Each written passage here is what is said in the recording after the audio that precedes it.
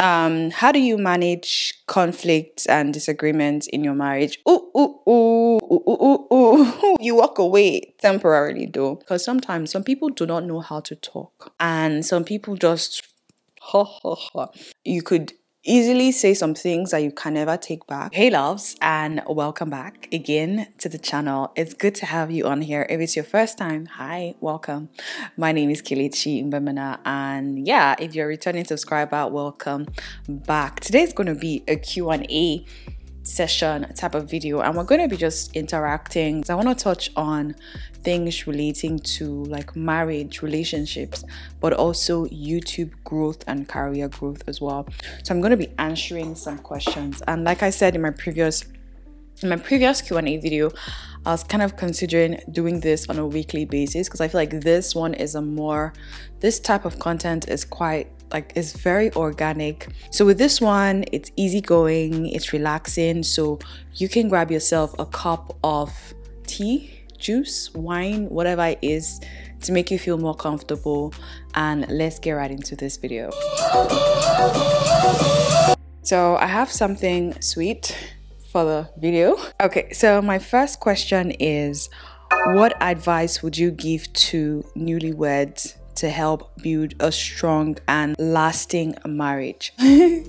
For anyone who is about to get married or who just recently got married, I think the best advice I would give would be, someone actually gave me this advice, and that would be, for at least the first year of your marriage, try as much as possible to limit the people you let into your home, and that includes your family and friends, right? This is so important because that first year or 2 years is usually the most delicate and fragile, and that's why you see that a lot of people break up months after they've gotten married, days after they've gotten married, right? If you can get past through that first year, you are golden. Mind you, it's between you, your husband, or you, your wife, and God. Everyone else is an outsider in the way that the union works, right? And because of the way our culture is, a lot of family members or friends feel entitled most of the times. The best thing you can do to give your marriage a good surviving chance is to try as much as possible to ethically, politely limit the number of people you let into that space. And I say this because that first year is all about you, your husband, and God. You guys need to work on building yourself, building your marriage, building everything that revolves around you. So from your communication, your intimacy, trust me, if you feel like you knew your husband or your boyfriend or your significant other, your partner, before marriage, once you cross that boundary, once you cross over into a wife or husband, everything changes. Like the book of the person's realness kind of starts opening, right? And you're like, oh, I didn't know this. Oh, I didn't. You just start discovering things about your partner, and you can never really know someone 100% completely. So yeah, it's gonna be a journey for you guys. The best thing you can do is to try and work through all the goods and all the bads by yourselves, within your home, without having external people coming and having their inputs. Because like I said, a lot of, especially like in the African culture, a lot of family members might feel entitled to kind of, I don't want to say control you, but give you advice that may not, or maybe solicited, right? Unsolicited advice that, may be good for them, but may not necessarily be good for you and your newly wedded partner, right? So that's something I would advise you. Somebody gave me this advice and I'm like, oh yeah, that was definitely a good one. And sometimes people are people. Humans are humans. Humans will always have conflicts, whether it's small conflict or a big conflict. And it just takes something small to start building up into something big. It might be something as little as observing how, oh, why is your wife behaving like this? Oh, why is your husband talking to you like that? Oh, what? Maybe it's something that's normal for you guys, but for someone else, it's totally different. Oh, why do you guys go out, so often? But it works for you. It doesn't really necessarily mean that it will work for someone else. So yeah, use that 1 year to build yourself, build your relationship, build your home, build your marriage with yourselves. And yeah, that's the best advice I would give anyone. And also talk as much as possible. Communication is key. People have different ways of communicating, right? I'm a verbal person. My husband is more of a written person. Understanding that is the beginning of ease, right? So you need to understand how your partner communicates, but communication is key. Don't hold things in. No matter how small or simple it is, don't let it slide. You just talk about it and let the other person know what's going on in your head. Because the more you keep it building up in your head, the more that little thing turns into something big. It kind of snowballs. You keep one thing and then you keep another thing and then you keep another thing. Before you know, that little thing that seemed so little now becomes a big issue. And it could lead to something very drastic, but we don't want that. But that's something I would definitely advise you to do. Keep your home very intimate and personal and build that, right? Any other thing that comes within, let it go. Okay, so we are moving on to, I find these conversations to be very therapeutic for me. I don't know why. Yeah, so the next question goes, how do you manage conflicts and disagreements in your marriage? You walk away temporarily though. I feel like sometimes when you're having conflict and disagreement, if you guys don't have a means of communicating, if you've not established a healthy communication pattern between you and your partner, the best advice I can give you is to let it die, let the issue die temporarily, right? And then just take a breather, right? Then come back to that same issue and work through it. Because most times I see that when you are having that conflict or that disagreement at that time, if you guys don't have a healthy way of communicating, you could easily say some things that you can never take back because you're heated, you're angry, there's conflict. One person feels like they are not being heard, the other person wants to talk and also feels like they're not being heard. You guys are making noise, you're just saying things, but you're not really communicating, right? That's why I said if you've not established a healthy way of communicating with your partner during conflicts, right? I'm specifically saying it's during conflict because it's easy to communicate when you guys are happy, you're excited, you're in a good mood, you're living your life. It's easier to communicate then, but when you're having conflict and disagreements, it's a totally different world entirely because each party has their own opinions and views and what they want to say at that time, and most times each person, each individual wants to be heard so badly. And if you've not established a healthy way of communicating through that phase, you guys will just end up clashing and clashing and clashing and clashing. And when it's clashing and clashing, both parties, both partners feel like you're not listening to me, you're not hearing me, you're not saying the right things. And before you know it, it starts leading to something that cannot be taken back. So yeah, that's why I said sometimes if you've not established it, leave it. Just say, it's all right, let it die down, continue your life. And as time passes, you kind of eases a little bit, right? It's not as heated as it might be.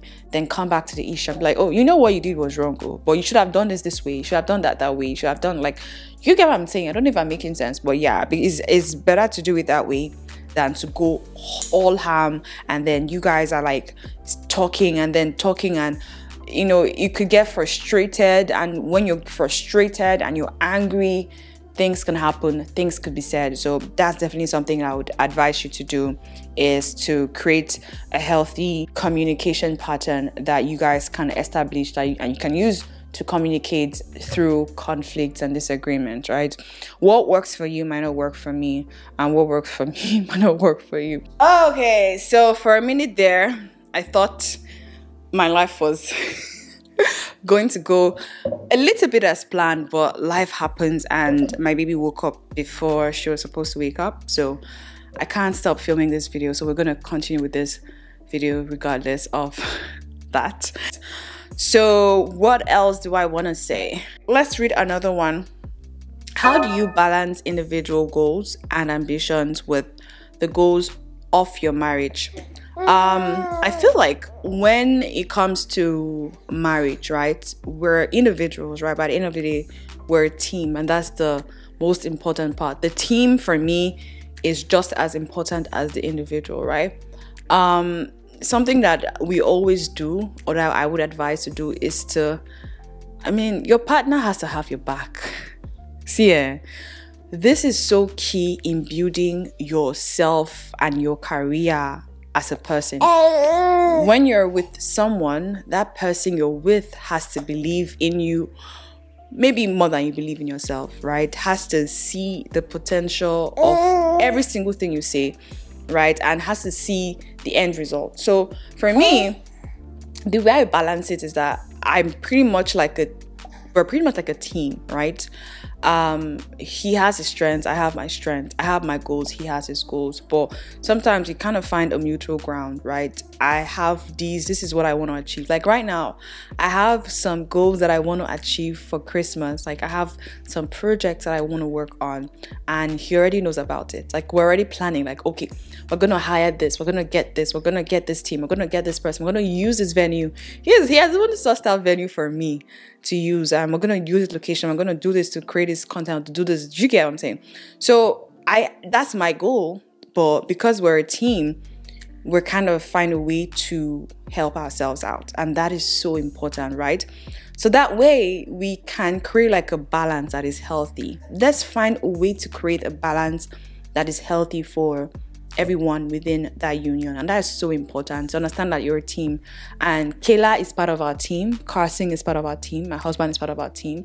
So we have to figure out a way that every member benefits or puts in something when it comes to one person. So if Kayla needs help with something, I can't give it to her.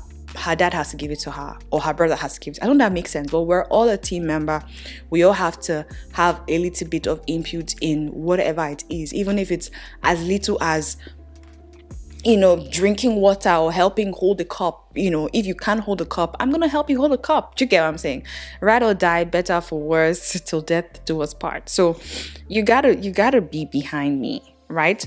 So that's how I balance my goals. We just help ourselves, to be honest with you.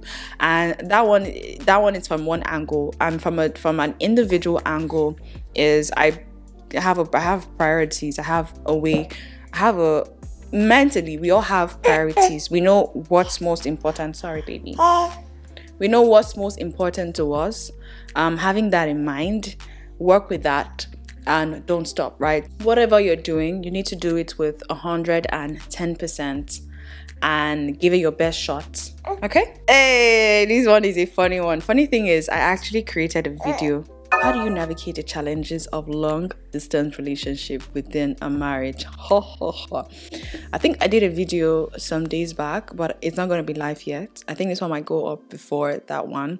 But I kind of talked about long distance marriage and long distance relationship because I've experienced both. And we'll talk more on that in depth, and my husband kind of gave his input on that as well. So yeah. I think one thing about long distance, what kind of separates that is the barrier with that has to do with physical presence and communication, right? And now with the internet, it's not physical presence, but it's more or less like virtual presence. So something that we try to do is communication, right? This is so important. I cannot stress how important communication is when you are in a relationship, in a partnership, in an agreement with someone. You always want to check in, share your messages, share how you feel, celebrate. I think that's how we've been able to kind of like survive long distance. What were some of the biggest obstacles you faced when starting your YouTube journey, and how did you overcome them? So obstacles and overcoming the obstacles. Wow. I think I've said this before. One of the biggest obstacles I faced back then, over 7 years ago, it wasn't about filming gear. It wasn't about camera, lighting, settings, blah, blah, blah, blah. It was more of identity, right?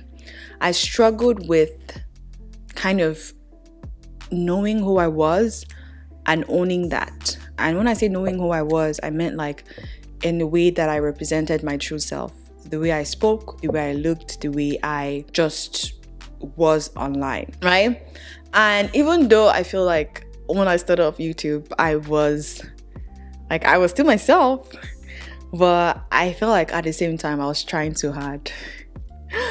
Because I feel like I was trying too hard to, I don't want to say be who I wasn't, but I was trying too hard to fit the usual YouTube characteristics or YouTubers characteristics, and that is loud, I don't know what word how I want to describe it, but I was having my biggest struggle was with identity, right?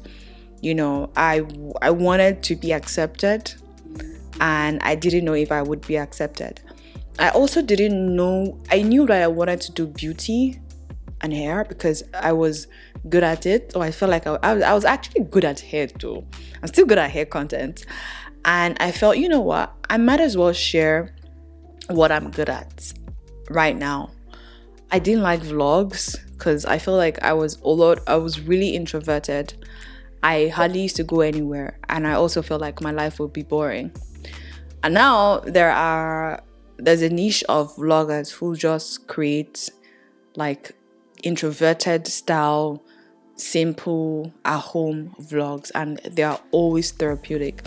So it's not sometimes it's how you convey the message that matters, not what you think the message might turn out to be, right? It's how you convey, because most times we're like, oh, I'm an introvert, I don't go out, what am I going to vlog about? Well, have you tried it? Have you tried to, you have an idea, you want to vlog about your life, or you feel like your life is boring? Have you tried to envision your life in someone else's eyes? Have you tried to tell your story the best way possible, right? And with creating content, it's all about how you tell your story, to be honest with you. And also with YouTube, it's all about how you tell your story. That was something to take note of. How do you deal with negative comments or criticisms on your videos? I don't know, like you guys, I have one of the, I don't know if I want to say I have one of the best community, right? In terms of the people that we have attracted so far. Maybe out of 1,000 comments, I get one nasty comment, and that is so rare on this channel, right? But one thing I like to do is when I get criticisms about my content, I try to see from the perspective of whoever is writing it, right? So if it's related to my personal life, you have no effing, you are not relevant to me, so don't come, okay? Stay where you are. Or if it's related to my content, maybe you feel like the audio is not good enough, the content that I'm talking about, wasn't well scripted, or you did not learn anything, or it wasn't as detailed as possible, then I take from it, and I try to look past the way the message was conveyed, because sometimes some people do not know how to talk, and some people just talk and type, and they don't know how to convey the message. So most times it's good to just take the message and ignore the way the message was conveyed. What are the top recommendations for creating high quality video content and improving video production skills?